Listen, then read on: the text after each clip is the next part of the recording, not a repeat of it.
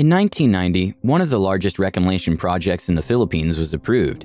It was a development that was supposed to serve as a light industry zone, but eventually it grew into a massive commercial sector where 5-star resorts and casinos are placed, large convention centers that can fit tens of thousands, and all other substantial developments. This is Cebu's famous South Road Properties, a 300-hectare reclamation area that was proposed by the former mayor of Cebu City, Thomas Osmeña.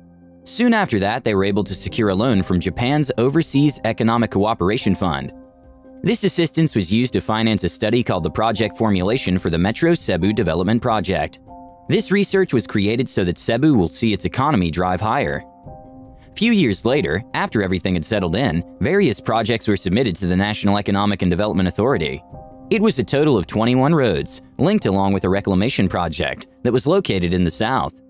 Further studies were done by the government to determine if they would be feasible, and eventually only 2 projects made it, and among the 2 of those projects, the other one is the South Road Properties. Today, SRP stands as a place where massive developments are held, and over 300 billion pesos worth of projects are on the way. From a gigantic convention to an underwater park and even an iconic bridge. To go into detail, we have the SM Seaside, which is known to be the biggest mall in Cebu. With its majestic tower peeking through the clouds and its wavy design pattern of its windows, SM Seaside truly captivates the hearts of local people. Constructed back in 2015, the Now Mall holds the record of the 3rd largest mall in the Philippines and the 9th largest mall in the whole world. The mall contains more than 700 shops within, making it one of the best shopping experiences. A marine-themed park that will be the largest aquarium in the Philippines will also be constructed, and it is called the Cebu Ocean Park. It will be something the city has never seen before, as this will offer a deep tank lagoon, where it likewise has a 360-degree viewing tunnel for people to experience a full variety of different colored fishes and menacing-looking sharks. It is definitely an underwater adventure worth taking and is expected to host more and more fine specimens in their aquarium. Cebu's largest indoor arena, called the Seaside Arena, is on the move. While this has been proposed way back in 2017, it has failed to be approved due to political issues, but now it is set to be completed by the year 2025. This will be big enough to have a seating capacity of over 16,000 people. The shoreline development consists of 70% commercial and 30% residential. These 2 will generate at least 20 million of direct and indirect jobs. 480,000 jobs will come from business process outsourcing companies that will expand in the area, while the remaining number will turn from indirect activities, such as those in hotels, residential and other work establishments, set to rise in the property. The projects mentioned are headed by a consortium of the largest enterprises in the country, named as SM Prime Holdings, Ayala Land, and Cebu Holdings. They have done effectively in other cities and will do so in this.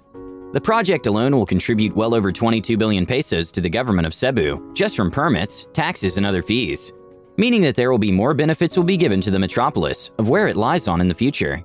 This seaside development is just one of the 10 key points that the current mayor wants to improve during his term. The Filinvest group also has their own progress in this area. It is called the City de Mar, or City by the Sea, and it is the largest project in South Road Properties, as it occupies close to 50 hectares of land. It comprises high-rise residential zones, and most notably the Il Corso, a beautiful resort-style mall. It is Filinvest's brand as a lifestyle mall that will cater to your lifestyle needs. Currently, it is already opened and does not contain much yet, but it will indeed provide more services in the near future. Right now, there are restaurants available, so if you're a fan of a luxurious lifestyle, this is just the right mall for you. While they hold a massive set of real estate, they are not stopping there, as they are keen on developing more in the field. They alone have contributed billions of cash to the government. Isla Dela Victoria, a project that we have previously presented, is likewise an SRP. If you have not watched that yet, be sure to watch it after the video. To summarize, it is a world-class integrated casino resort, currently under construction on Cavite Island. It has received an investment worth over 25 billion pesos and is then approved by Mayor Edgar Labella. It will include restaurants, malls, casinos, parks, and more.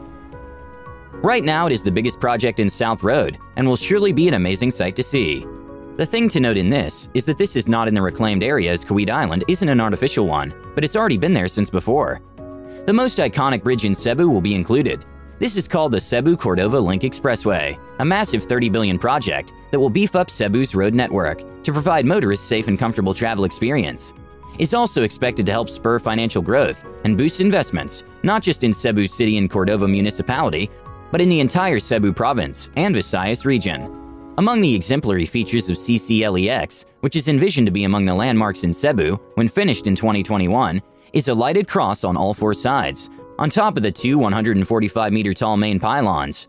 As of August 2020, the construction of the 8.5-kilometer Cebu-Cordova Link Expressway is halfway through for its 2021 completion target date.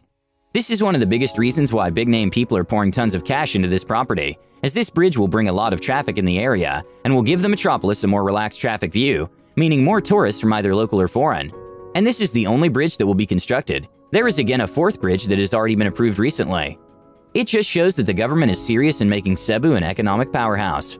And that's just some of the enormous projects under this reclaimed area. Several data suggest that there will be more, as investors have been pouring billions of cash into the city, and many more are interested in doing so. Maybe they understand that Cebu is a key destination in the Philippines, and that it is primed to grow economically. It is even good to affirm that these are actually happening, as previously it has been known that this was impossible to do, and that there were a majority of oppositions against this project because of several reasons. This is why the government of Cebu City emphasized that everyone should be grateful to the people who supported the projects. Cebu in recent years has been doing so well in the modern world, as it pushes for more and more innovations for all to experience, and indeed many of them became successful. Despite the fact that after so many seasons the country, including this city, is facing a very serious political and social imbalance. This isn't even the only thing that's happening in Cebu. There are plenty more projects in the region. We've created videos for some of them, which we will link down in the comments, and there are more of Cebu's future projects that we have not done so yet. It is definitely a grand time to be alive, especially if you're in the area. It is assured that in the next decade it will be a place filled with advanced technology that the people have never seen before. Anyway, what can you say about Cebu's biggest future business and lifestyle district? Is South Road Properties the answer to boost the economy, not only of Cebu, but the economy of the entire country? Share with us your thoughts in the comments below. Don't forget to give this video a like and follow us for more amazing videos. Thanks for watching.